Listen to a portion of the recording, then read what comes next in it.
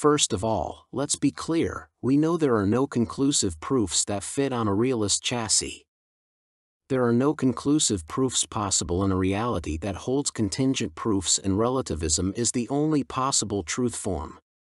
In short, it is unreasonable for atheists to ask for proofs of God, based on criteria they reject for their own proofs. Normally, when proof is required, experimental proof is what is expected, though logical proofs are also possible. An experimental proof is something of a misnomer and may mislead, as it actually represents and supports a naturalist conception of reality. Secularists have misappropriated the term experiment to mean tests based on the assumption physical reality is real, and therefore, absolute certainty is not possible. Modern scientific experiments are basically propositions to the effect that if physical reality is real, or given the assumption that the world is phenomenological, then what results from X? X being the experiment. X establishes what we can be certain of within certain parameters, meaning we cannot ever be 100% certain about anything. This kind of thinking prohibits all but phenomenological explanations from being accepted. Phenomenological explanations for phenomenon exclude God, meaning there are no phenomenological explanation for God. This is so for several reasons. The primary reason God cannot be proven to exist phenomenologically is that God is not physical. This ought not alarm us, neither is reality a naturalist creation. It is well known among intellectuals that the physical reality hypothesis excludes metaphysical truths. Which is why experiments meant to substantiate the physical reality hypothesis are limited to contingent conclusions. Therefore, no number of experiments are sufficient to prove conclusively that the world is composed of a physical substance. By the same token, these experiments remain insufficient to make metaphysical propositions irrelevant or moot. The secular hypothesis that claims metaphysics is incoherent requires metaphysics for its arguments. No number of experiments will make metaphysics redundant, and all claims to the contrary rely on metaphysical arguments. There are no absolute truths outside of metaphysics. The ability of atheists to dismiss proofs of God has more to do with their intellectual environment than with the proofs themselves. There is no proof or argument that cannot be argued against or claimed to be only provisional in the physical realm. It is beyond dishonest to claim a proof of God fails to meet a standard that does not exist. Every argument that is not incoherent meets the atheist's standard of proof. Every secular proposition and theory is based in probability, expresses relativist truth, and considered contingent. If the argument is not a contradiction, the possibility exists for it to be true, in a relativist framework. Yet in the Bible it is said that God spoke the world into existence, and it was good. Good is not a term one applies to rocks and large swaths of water. Good is a moral term and is applied to information and conditions. Good in the biblical sense can mean true or honestly formed. It can mean it is nice in a human sense. The world God created has moral perfection. The creation achieved a standard devised by God, and by the terms of that standard, what He created was good. The problems we see are of man's invention. God created a moral paradise. Eden was a place of moral perfection. Satan introduced a divisive, even hateful argument. When he asked, "Did God really say you could not eat of any tree in the garden?" he was creating doubt about God in the mind of Eve. He was sowing division. He was implying there was a standard beyond that devised by God. God was implicitly being judged.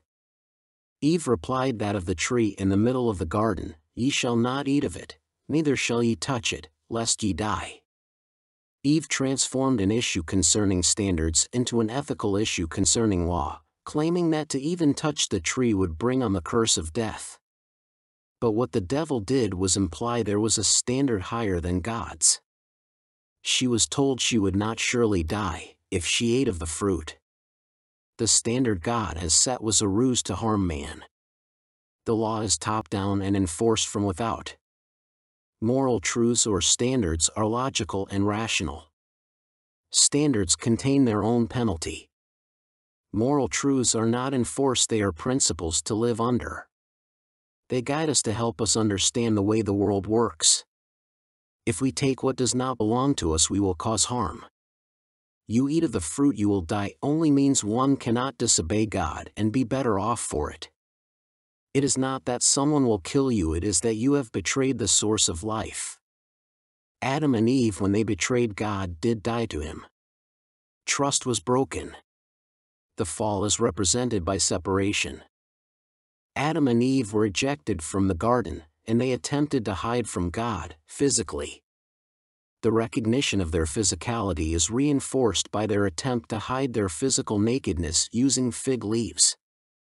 God mentions the work Adam will have to endure and the pains of physical childbirth that will be the woman's lot, further enhancing the image of the fleshy state that results when we are separated from God.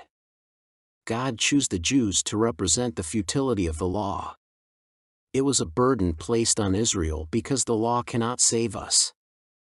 We are destined always to fall short of God's perfection under the law. Were we even able to achieve full compliance within the law, this level of obedience only makes us legalists. We cannot become good or moral by means of the law. The law does not respond or have a solution to our separation from God. However, we need to understand fully the futility of the law to act as a real moral standard, to understand the standard argument that God must exist to have standards. The law, without power, is merely opinion and means nothing. The average man can voice his opinion, but nothing changes. The man who rules by divine law only has to voice an opinion, and it becomes the law of the land in perpetuity. However, even this is not the full story, for if the king is merely a figurehead, his opinion may not hold much more weight than the opinion of one of his subjects. Enforcement is required to ensure the law is fulfilled. A law is opinion codified into a regulation administrated by means of judicial coercion, or alternatively, the law is an opinion issued as a regulation backed up by force, which in its modern manifestation is referred to as a justice system. In other words, the regulation and codification is less important than the presence of a system of enforcement. This means there needs to be a power disparity between the ruled and the ruler. This may seem simple enough, but it poses a problem. To start with, the law always necessitates social divisions. The average man cannot issue an opinion and have it become law, but a ruler cannot expect to rule without the means to reward those who enforce his regulations. But no one has this kind of money, so the state must address the issue of financing. And this naturally causes greater social division. There must be resistance in the regulated because it is invariably the most regulated persons who are the ones financing the major portion of the costs of the regulatory apparatus. If there is no God, there is physical reality, causality, and all of those things usually associated with the secular view of life. The secular view is what we call liberalism. Liberalism is always tied to an ethical system. In ethical systems, right and wrong are based on legal precedent. It's okay to drive at 80 kilometers per hour and illegal to drive at 81 kilometers per hour. That is the way the law works. You can own a machine gun south of the 49th parallel but not north of the 49th parallel. In an ethical system, there are rules for everything that is supposed to reflect the standard. Right and wrong is divided by the law. Behind every system of ethics there is a lawgiver and law enforcer. This creates a division between the law administrators and the law subjects. Division in a moral or spiritual sense means there is a conflict regarding financing. If there is no conflict over who pays the cost, there is no division. The creation, enactment, and enforcement of law requires power disparities and the expropriation of wealth because the law cannot pay for itself. How this is done must lay with the lawmakers, for they must always have the ultimate decision-making power. Ethical systems always have divisions based on who pays and who benefits, for they are never the same person or group. The alternative to ethics is morality. Morality means the creator of a cost pays the cost and the creator of value retains the value earned. There is no source of division in a moral system and therefore there is order. However, we have demonstrated that no ethical system can create order because they invariably produce social costs and therefore division. The church is based on faith. Most of us assume this is a faith in Christ, but we rarely think much on what the standard of faith is. We create our own standard for what living in faith means. However, if we are saved by faith, it cannot be our faith that saves us, otherwise this is tantamount to saving ourselves by our own hand. It would take our faith in God to save us. But if God saves who He chooses without any human component, that amounts to something like a random process. The solution to this paradox comes in the form of the church. We are saved by faith, but it is the faith of the church.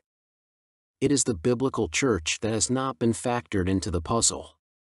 What we the church bind on earth, is bound in heaven, and what we loose on earth, is loosed in heaven. However, this ought to be seen as mutual reinforcement. Belief in Jesus will not save us, otherwise there could be no fallen angels or Satan.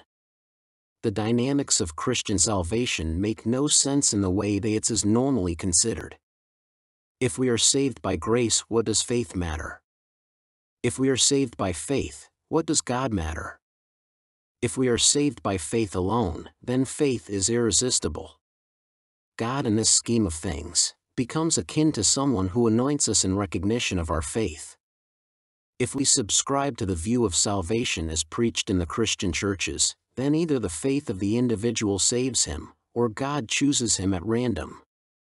It is obvious something is missing from the conventional view of the salvation process. All we really know is there is no amount of works that can save us. Works are not sufficient to eternally condemn us, but they never reach to the point where they can save us. But there is still a standard below which we are beyond salvation and a level at which we are assured of God's grace, but works does not push us one way or another on this scale. Morality is not possible in the liberal system nor in a Christianity divorced of standards. Liberal Christians embrace law in the form of doctrine and in compliance to the state's regulatory system. We are to live by faith, not doctrine. A Priorian is an ecumenical organization that ties morality to the building of the church.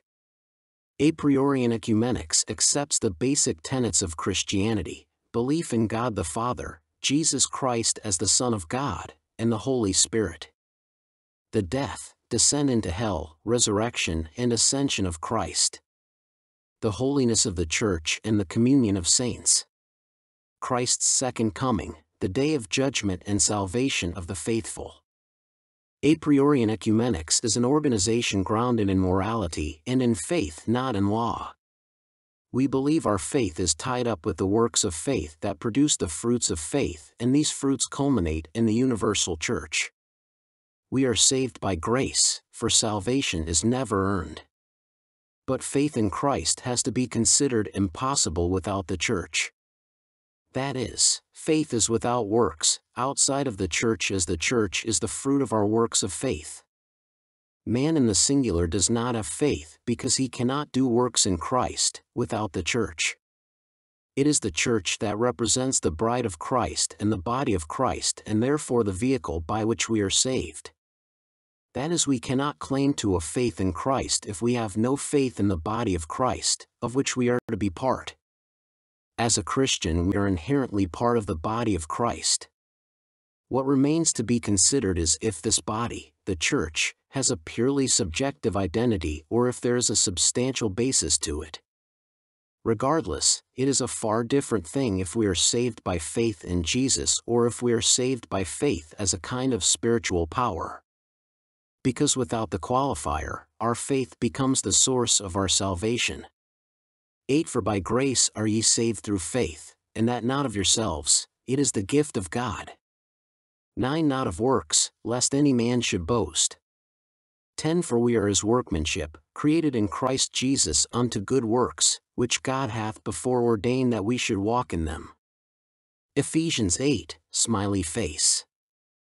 Salvation remains a gift of God because it cannot be earned. But it is through our faith that grace is extended. The distinction being described in Matthew 18 verse 18 Verily I say unto you, whatsoever ye shall bind on earth shall be bound in heaven, and whatsoever ye shall loose on earth shall be loosed in heaven. Faith demonstrates the existence of God by results that can be had by no other way. Faith necessitates God, for without God there is no church and no foundation for faith. But faith has minimal standard, it is not subjective, it has to build the church. The standard Christians live by is defined by the church. Christianity is built by a top-up process, not the top-down process the world uses.